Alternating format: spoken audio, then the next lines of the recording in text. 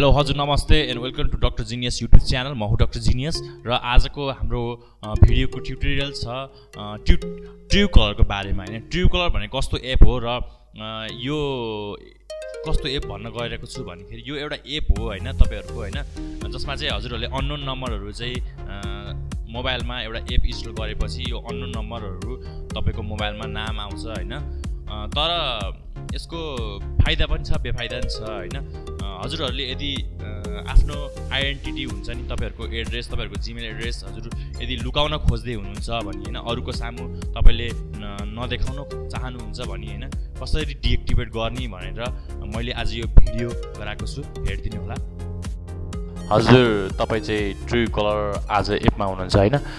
ट्रुकलर एपमा चाहिँ के गर्नुपर्छ भन्दाखेरि वास्तवमा चाहिँ हैन यो तीनटा धर्सा देख्नु भएको छ नि हैन, यो तीनटा धर्सामा एकचोटी क्लिक गर्नुस् हैन। तीनटा धर्सा क्लिक गरेपछि त्यहाँ एबाउट देख्नु भएको छ नि हैन, एबाउटमा चाहिँ एकचोटी क्लिक गर्नुस् हैन।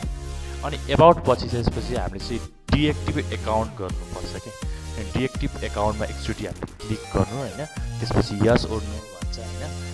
यस गर्नुपर्छ यसमा चाहिँ हैन।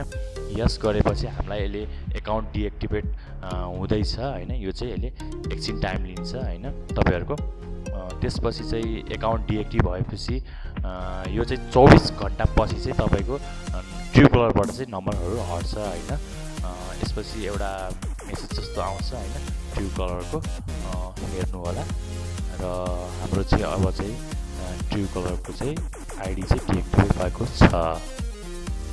यदि हजुरलाई यो भिडियो मन परेको छ भने लाइक गर्न नभुल्नु होला र आफ्नो साथीभाइलाई जानकारी दिन चाहनुहुन्छ भने शेयर गर्नु होला।